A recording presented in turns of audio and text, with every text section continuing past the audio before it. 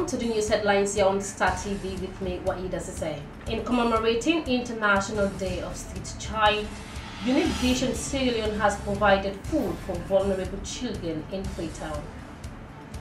In preparation for the arrival of the new mayor of Freetown, the Freetown City Council has embarked on a dialogue with the chairpersons of various markets in the Freetown municipality.